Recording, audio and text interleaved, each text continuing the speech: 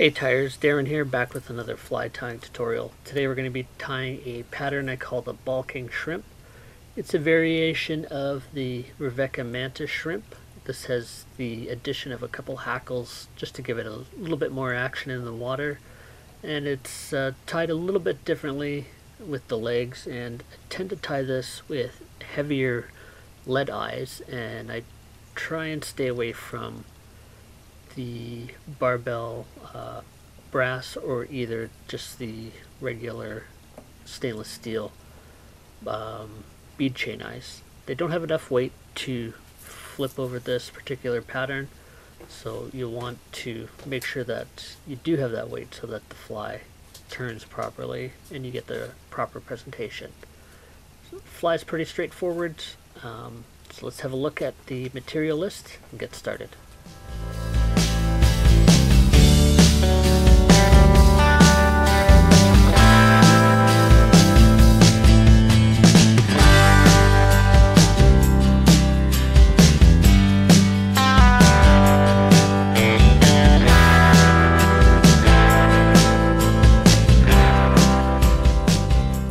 Let's get a fresh hook in the vise.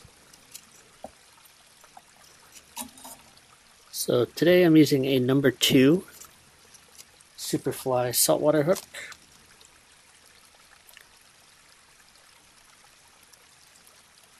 And we're going to use a 6-aught tan thread. This is the UD tan.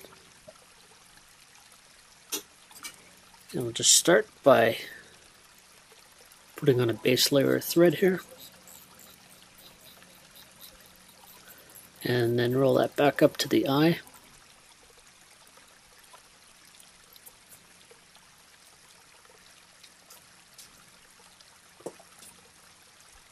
We're going to start by putting a pair of lead eyes on this fly. So we want to make sure that we've got lead or something very heavy. You don't want bead chain or even brass for this. These are a little bit oversized, and it's going to ensure that the fly turns upside down and that we get the presentation that we want. So when I tie these eyes on, I just simply do cross wraps like this, and then I'll give it a pull, and then I'll come from the other direction, a few wraps, give it a pull just to kind of snug off anything, and then I'll put some wraps underneath there just to kind of create a bit of a base, and then I'll continue, and I'll do that a couple times just to create a nice firm base. And then your eye might move a little bit. It's not going to move around too much, so you should be fine.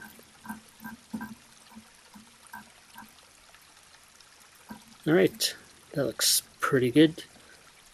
Just want to take a look from the front and make sure that it's straight. Looks good. Next I'm going to take some tan craft fur. So I'm going to take a fairly big clump, probably about well, it depends. So I'll show you here. It's about almost an inch square material. I'll just bunch that and then cut it off the hide, I guess. So then we're left with this. So we've got different lengths, and I'd like to leave the wispy ends. It gives it a nice natural looking taper. And I don't necessarily need the thicker end down here. So we'll just tie that in. You want to just kind of pull everything up so that it's on the top of the hook shank. And we'll come in here and trim that out.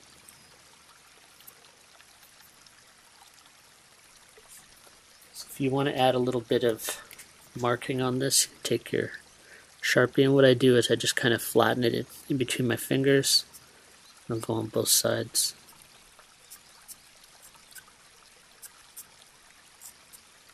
And we'll just go along the length of the tail there, put in a few bars. So you can kind of see that when you do the marker on there, it kind of sticks those fibers together. So then I just take a brush and just give those a little bit of a brush so that they're not sticking together. Still get the barring in there though.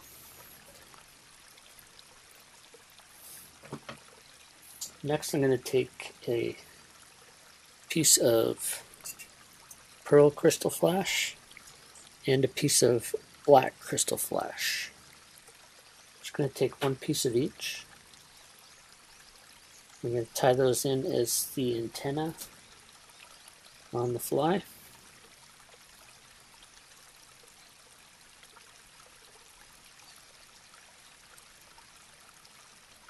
And I just like the contrast that you get from using one of each color. If you don't have the black or you don't have the pearl, I'm sure it's totally fine to just skip that. So I'm just going to extend those a touch past the tail. And I'll tie them in first on the close side. Then I'll pull those over and I'll secure them along the other side, and then I'll just take them up and measure them. They don't have to be completely equal or anything, that's just kind of optional. So next I'm going to take a grizzly saddle. I'm just going to take a couple of these shorter hackles near the front. I'm just going to take two.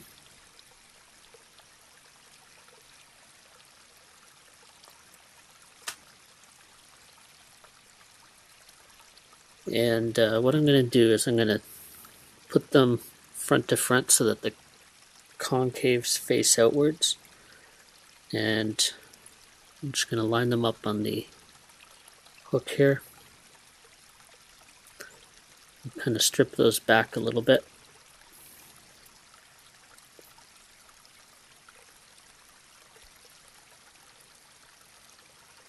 And we'll tie those along the side or near the top. And I like to just fold all my hackle stems just to make sure that those are secure in there. So that gives a little bit more action to the fly as well. Right, next I've got some eyes that I've made. I'll do another tutorial for these, but it's pretty simple. It's just a piece of monofilament, and then I've just put a little bit of a knob on the end so you can melt that and add a little bit of polish and whatnot. So I'm going to take two of those. I want to just make sure that you got two that are about the same size.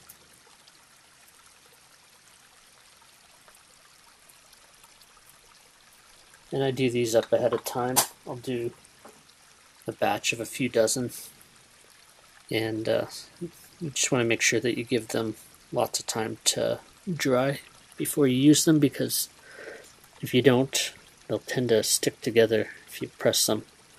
If they do that, then they haven't cured enough. So for this pattern, I want these to sit right at the base here. So we'll just measure those out. And then we'll, with the back of our scissors, we'll just snip the waist ends. And probably need that a little bit shorter even. So what I like to do is, when you tie this in, you'll kind of find a little bit of a shelf here in between the top of the hook and the side of the hook, and it fits just perfectly snug in there. And then we'll do that on the other side. Probably just need that a touch shorter. And then I just like to snug it in behind the barbell eye if I can.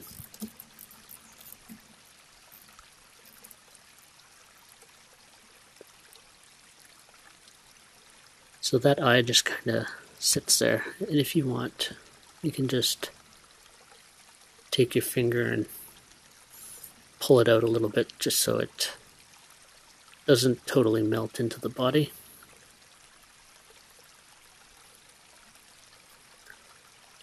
Alright, so next we're going to take a little bit of tan Senyo dubbing. And you're going to need a fair amount, I guess. So it's probably enough for this size 2 fly. So what I like to do is I just start by putting on a bit of a noodle, about 3 inches, and then I'll just start by kind of putting a few wraps close to that eye, and then coming back. You can use any kind of legs here. My preference is to use silicone. So the ones I'm going to use today are these orange tip olive legs. So I'm going to go ahead and take 3 of those off this silicone tab.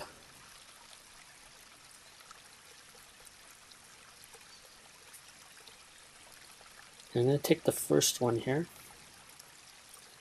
And one thing about these is the distribution of the color isn't usually very uniform in that you've got more orange at one end than the other.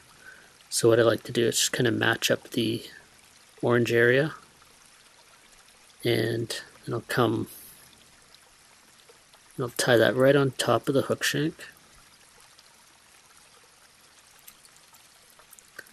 Add a few wraps, and then I'm just going to give it a bit of separation, and we'll just use a couple wraps of thread to kind of secure that down. We're going to come in with a little bit more dubbing.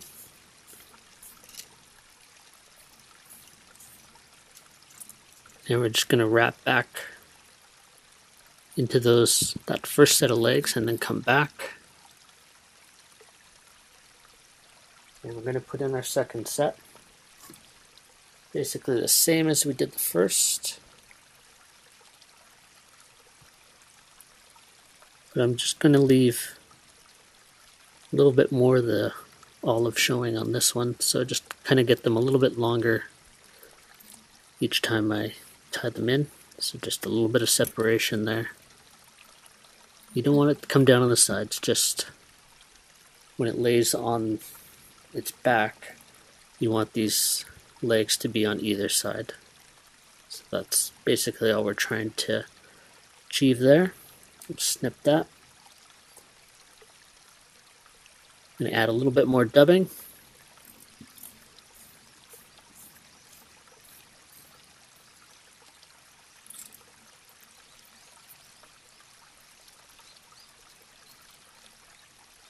We need a touch more there.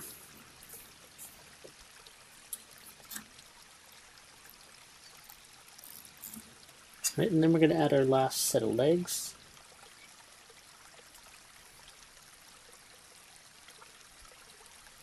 So you may notice this is quite a bit similar to Veverka Mantis shrimp, and it is in a lot of respects, but just a few little differences on the fly pattern to set it apart. So again, we'll split those legs a little bit. And we got a little bit too far down.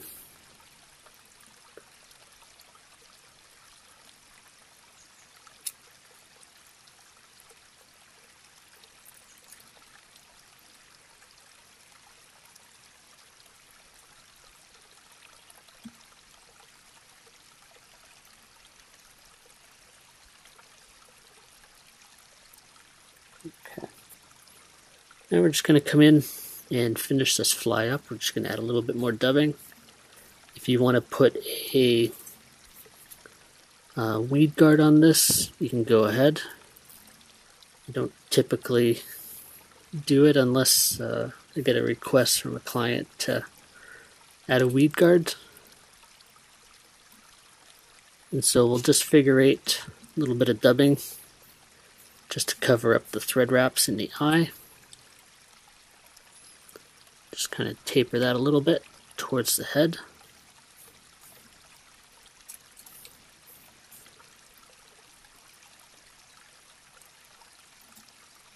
And there we go.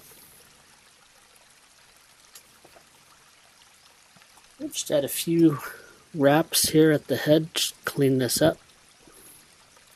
Pull that extra dubbing out of the way.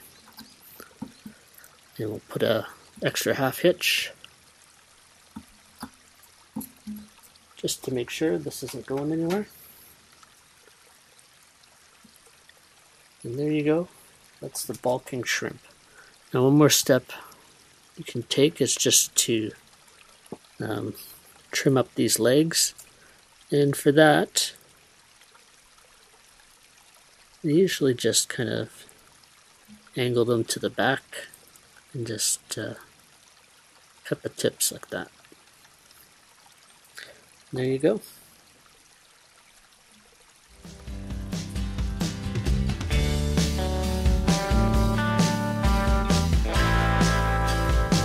Thanks for stopping by my fly tying channel and watching my tutorials.